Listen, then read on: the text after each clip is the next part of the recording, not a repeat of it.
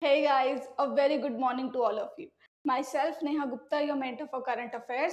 Today I'm going to discuss a lot of interesting questions which can be of use for your RBI SEBI NABARD examination. So let's quickly begin with the video. But before that, if you haven't subscribed to our channel, then do subscribe and hit this bell notification, and also you can join this Telegram group. The link of this group is in description below. So here is our first question. How many countries are a part of UNCDF's Agritech Challenge 2021? 7, 10, 21, 15, and 5 are in the options, out of which 7 is the right answer. So 4 countries from Africa and 3 countries from Asia have been selected under this Agritech challenge. Now from here only one question is emerging, that this Agritech challenge is focusing on which continent. So it is focusing on Africa and Asia, and even in those continents it is focusing on 4 countries in Africa and 3 countries in Asia. You will get to know the names of those countries, so don't worry about it. But let's first understand why this Agritech challenge has been launched by UNCDF. So basically, Agritech, in order to promote technology in the agriculture sector, in order to solve the emerging problems of the small farmers or the farmers in these countries, this challenge has been launched. And obviously it is a challenge, so it is basically a contest wherein the innovators, these startups would be presenting innovative ideas, and for developing those innovative ideas they will get support from UNCDF. Okay, so that is the whole crux of this UNCDF's Agritech challenge, basically United Nations Agritech Challenge 2021. Now let us understand it in a bit detail for your upcoming examination. So I have told you that it is going to target smallholder farmers in Asia and Africa.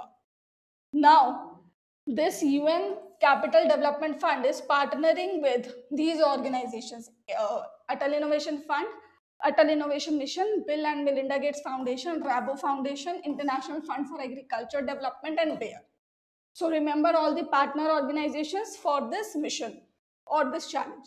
And the purpose is to scale up agri-tech and agri fintech innovators in the selected countries. Now, which countries are selected in this challenge?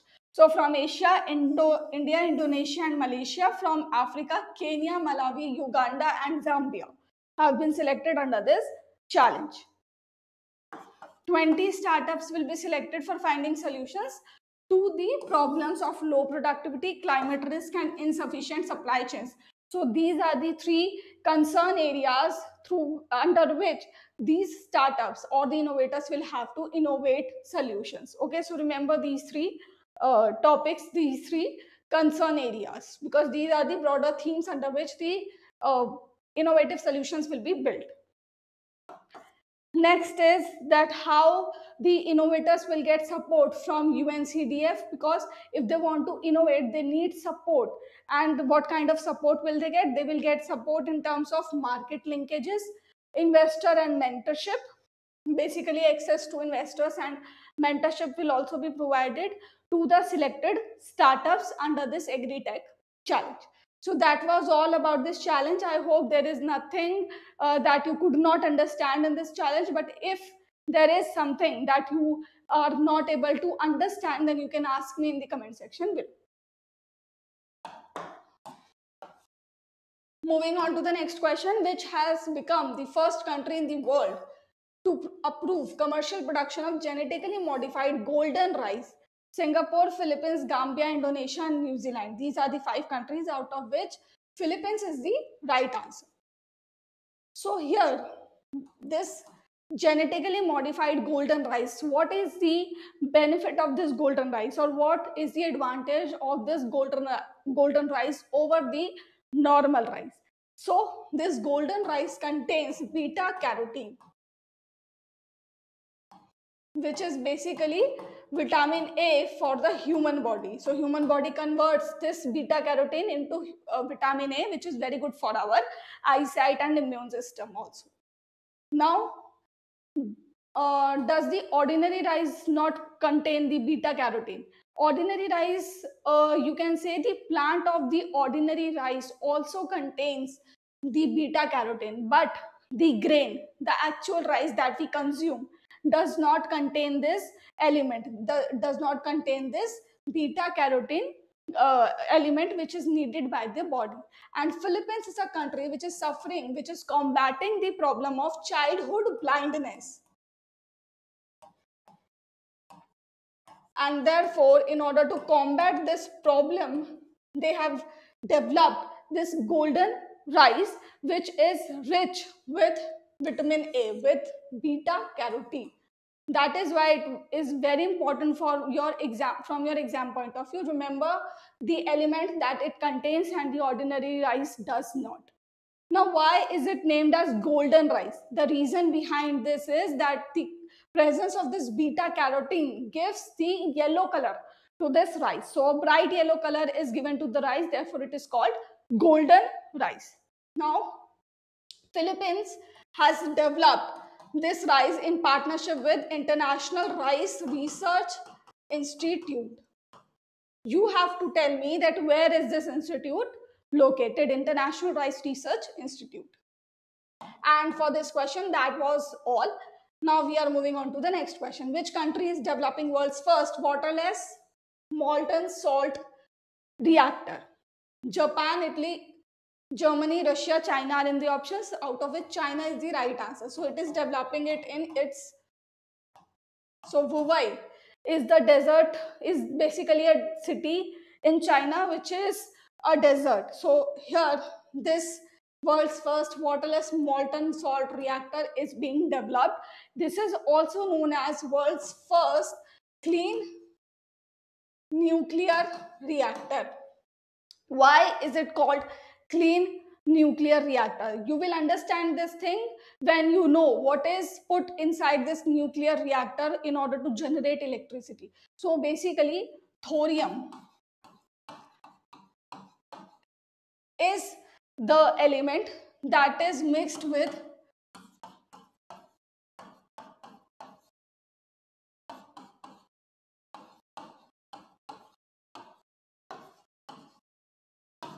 liquid fluoride salt in order to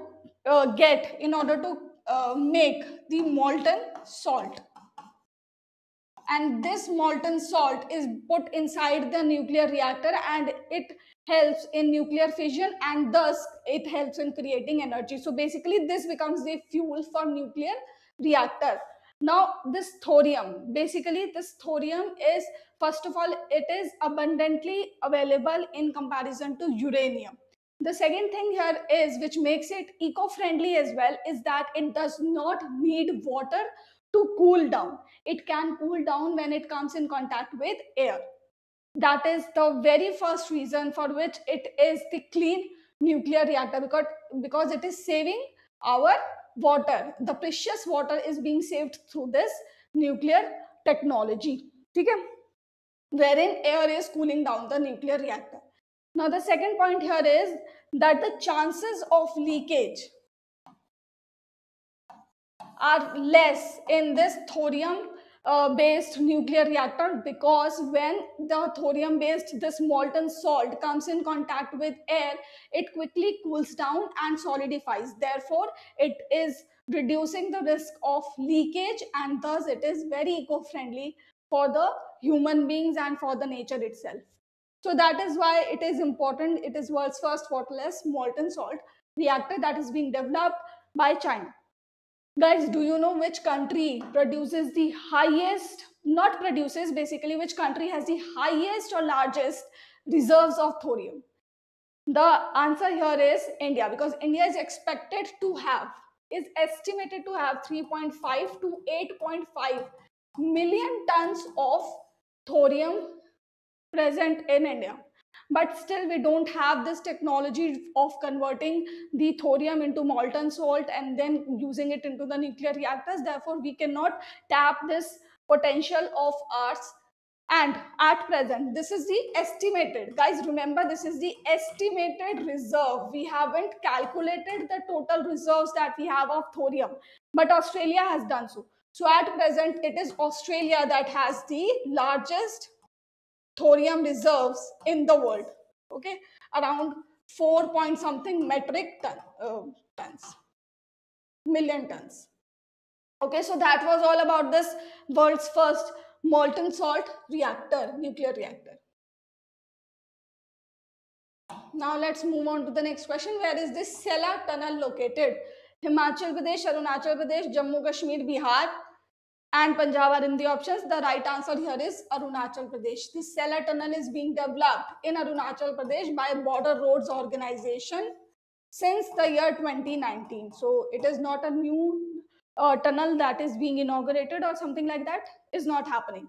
The reason behind this is this being in the news is that recently the construction work of this Sela Tunnel was in the news because a blast was made at this escape tunnel so that the construction can be fast paced. That is something that we can completely ignore.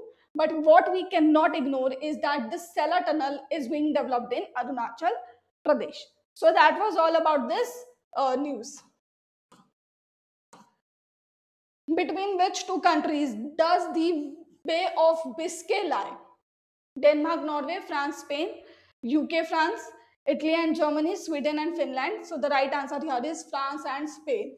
Why is it in the news? Because Indian Navy and French Navy conducted a bilateral passage exercise in this Bay of Biscay.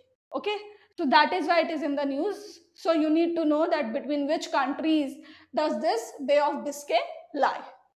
So that was all about this question and for today's video. Thank you so much for watching the video. Do not forget to watch me at 10 a.m. because I am coming with the May Spotlight Part 2. Thank you so much.